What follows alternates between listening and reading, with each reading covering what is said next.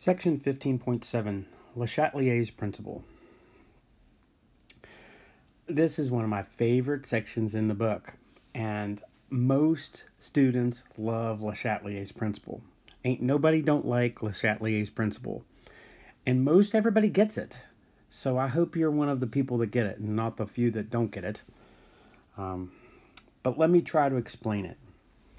Let me read it first. This is a simplified, I'm sure it was harder in French when he wrote this, but simplified idea. But then I'm going to give you even a simpler kind of picture. Hope it helps it.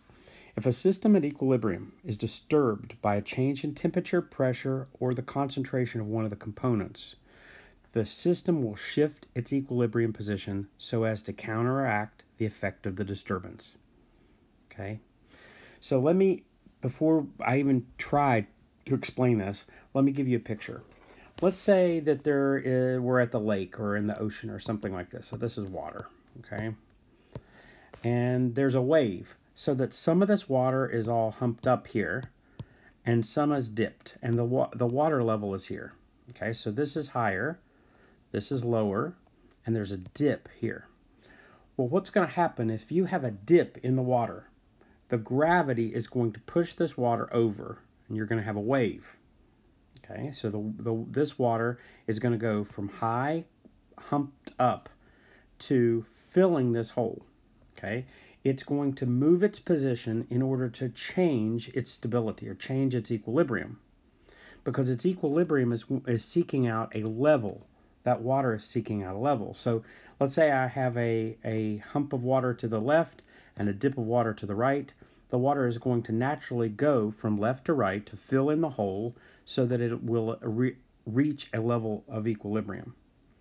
Now, what's going to happen eventually is that you're going to end up with a new level of equilibrium. So let's say that I have the bathtub with some water in it, and I pour a bucket of water into the bathtub. So here's water being poured into the bathtub from my bucket. Here's my bucket, okay? Water's being poured in. Here is where the level was normally. Okay, this is where the level was before I started pouring water in it. And I start humping up the water, and it starts filling in the holes. And what'll happen is that this level goes down. This is going to drop, but the normal level is going to go up a little bit because I have added water to it. So it's not going to be its old level. It's going to seek a new level based on the new amount of water that I have. Okay. Likewise, if I have a hump of water on the left or on the right and a dip of water on the left, it doesn't care which way it's going to go. It's going to move to fill in the hole. By the way, this is how the wind blows. You're going to have concentrated air, which is basically tight-fitting air molecules, and then around it is going to be looser molecules. So you're going to have high pressure here, low pressure here, and that wind always blows from high pressure to low pressure all the time. Every single time that the wind blows, it's going to blow from where the air is bunched up to where the air is not bunched up. It's going to fill the hole. Okay? This air moving or this water moving is exactly the same idea that Le Châtelier had in terms of once that the equilibrium has been reached, so something is in equilibrium, if I disturb it somehow by either adding or taking away components, either products or reactants, once it's all balanced and I take away something, I've made a hole. Okay, so if I take away something on the left, what's going to happen? The whole equilibrium system is going to shift to the left to fill in that hole. Now the level is going to be lower than it once was, but it doesn't matter. It's going to reach a new equilibrium system. Okay, if I add some stuff to the left, well, that is now going to make it shift to the right. Now remember, right is more products. Okay, there's more products to the right. There's more reactants to the left. So if I am adding stuff on the left, it's going to move towards the right to lessen the effect of that disturbance. That's what's going to happen. So if I add some products, it's going to shift it to the left. If I take away some reactants, it's going to shift it to the left. Do you see it? If I add some products or add some reactants and it'll shift to the right. If I take away some products, it's going to shift to the right. Now this is going to happen for concentration, okay? It's going to happen in terms of concentration. It's going to happen in terms of temperature. So we can see that heat is actually acting like a product or a reactant. And it's also going to talk about volume, which essentially is changing the pressure. So the same idea is going to be used in different ways, and hopefully it'll make some sense to you. I think a lot of kids like this.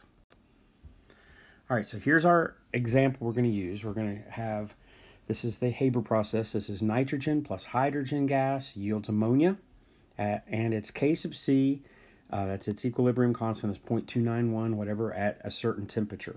Okay, so I'm going to have nitrogen gas, triple bond nitrogen, 3 hydrogen molecules yielding 2 moles of ammonia. All right, all 3 are gases, by the way. All right, so let's do one thing. Let's add some nitrogen. Okay, so let me show you here, and then I'll put it back to my scribbling. If I add some nitrogen, I've basically humped up on the left. I've made a reactant. Remember, N plus H yields ammonia. So this is a reactant. I've added a reactant, so I've piled up on the reactant side. So what's going to happen?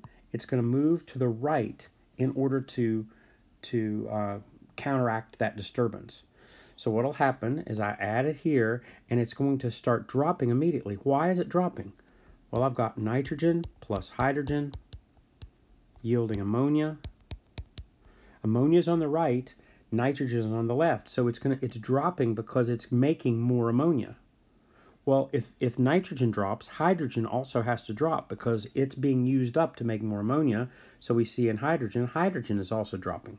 Hydrogen was there, I added some nitrogen, and the second that I added the nitrogen started reacting with some of that hydrogen to make more ammonia. Well, what happens to the ammonia? The ammonia starts growing because more ammonia is being made. So do you see, by adding something to the left, I shifted to the right. Okay, so here I can go in both directions. I think this slide, any of the changes marked in blue shifts it to the left. Anything marked in red will shift it to the right, okay? So what's going to happen? Let's do the blue first. Decrease means I've made a hole. If I made a hole, then it's going to go to the left in order to fill the hole. Does that make sense? So if I have less nitrogen, the whole equilibrium is going to shift to the left to fill that hole. And so more ammonia is going to go away and break apart into hydrogen and nitrogen. Okay.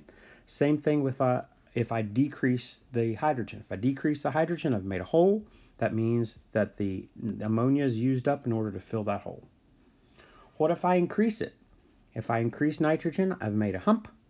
Okay. And so this is going to shift to the right to get rid of some of that nitrogen, meaning that more ammonia is going to be made. What if I do the same thing to the hydrogen? Hydrogen, I've made a hump because I've increased it.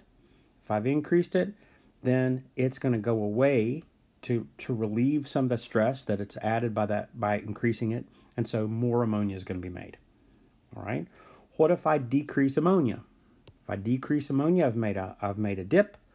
That means more nitrogen and hydrogen are going to be used up in order to make more to fill that hole in. Okay, so it's going to move to the right. What if I increase it and make a hump? Well, then it's going to move to the left to alleviate that stress. So wherever the pile is, it's going to go the other way. Wherever the dip is, it's going to go that way. Okay? So if you're standing in a hole, it's going to fill in towards you. If you're standing on a hill, it's going to go away from you. That's essentially concentration. Now, once you learn concentration, you really have learned them all because the same idea is affected by all of these. So this is a harder one. I probably would have done this last, but I should have done this last. This is a little bit harder to see. Let's say I reduce the volume of something, okay? If I reduce the volume of something, I have increased the pressure. Okay, do you remember PV equals nRT? So if P goes up as V goes down, so PV is on the same side of the equal sign. So if I decrease, okay, I move something in, I increase the volume, or decrease the volume, I've increased the pressure, okay? If I've increased the pressure, it's no longer at equilibrium, okay? What I've done is I've changed the Q now that's not at equilibrium anymore. I've changed Q without changing K, and so now something is going to have to happen to alleviate that stress. And what's going to happen with volume has to do with how big the molecules are. They want to readjust themselves to be the smallest that they can be so that they're all nice and happy. Okay, they're going to break apart into happy. Okay, so what's going to happen? Whichever, if you're going to make something smaller and increase the pressure, the way you alleviate the stress is to change into the smaller number of molecules. Okay, so let's say I have nitrogen gas plus hydrogen gas yields was 3, right? It was 1 hydrogen, 3, or 1 nitrogen, 3 hydrogen, 2 ammonia. Okay. Well, how many moles of gas are on the right? I've got 2 moles of gas on the right. How many on the left? 4 moles of gas on the left. So if I decrease the volume, I've increased the pressure. Do you see that if I can make this from 4 moles down to 2 moles, it crowds better? The lower number of moles crowds into that space better than the bigger number of moles. So when it comes to volume and pressure, what you're going to do is if you increase the pressure by decreasing the volume, you're going to shift towards the lower number of moles, in this case, the right. If you increase the volume size, which decreases the pressure, then you're making more space. If you make more space, it's going to want to fill in that space, and the easier way to fill in that space is to move towards the number of moles that are larger. Okay, so this is a little bit different than the dip in the hole, but it's the same concept behind it. You will shift towards the side that either fills in the space or is easier to crowd into the smaller space. Okay, temperature. If you think of heat as a reactant or a product, you already know how to do this. Just think of something, if it's exothermic, that means heat is being released. Think of it as being on the right. So remember, exothermic has a negative kilojoules, okay, and the entropy is negative. So that means I consider this, however much this is negative, it's losing it. I'm thinking of it as a product. So I'm going to put it on the right, okay?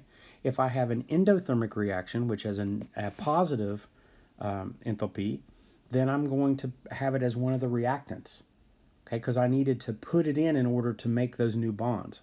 So that's what endothermic means. So I'm going to put it as one of the reactants. Well, now it's just a hump and a dip, okay? If I add heat, what's going to happen? It's a reactant. It's going to shift it away. So if I add heat, it's going to shift it away to alleviate that stress.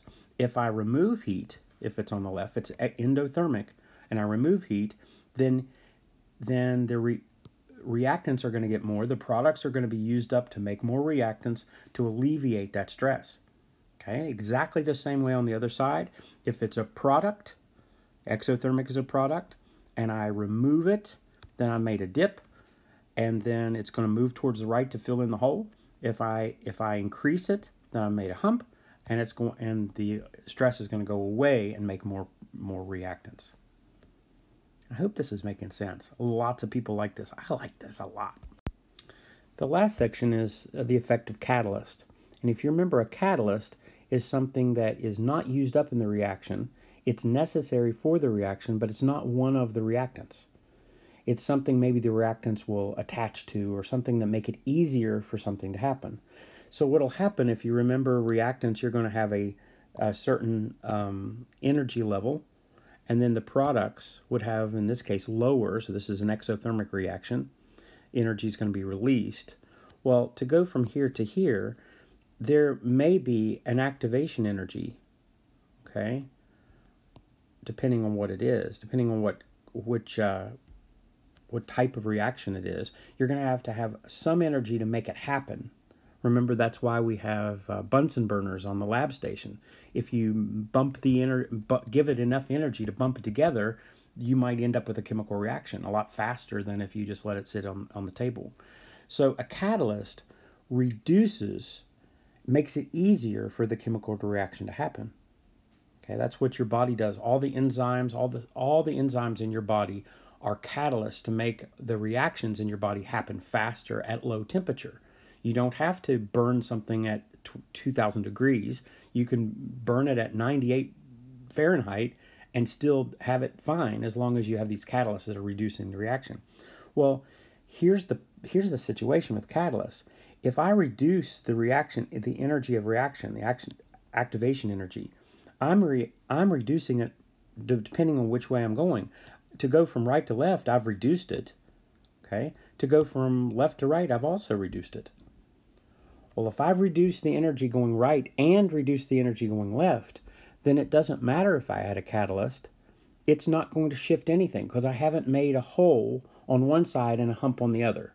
I've made holes on both sides or humps on both sides, and since I have, it doesn't change the equilibrium. It's still both equal. The only time that you're going to get a river moving is when one side of the river is high and the other side is low. If they're all the same, if it's always equal, meaning no matter how high it is, a boat will float without moving. It's just going to sit there. So when you add a catalyst, nothing happens. So if you change concentration, it's going to shift. If you change pressure, it's going to shift. If you change temperature, it's going to shift. If you add a catalyst, nothing happens. I hope this helps you.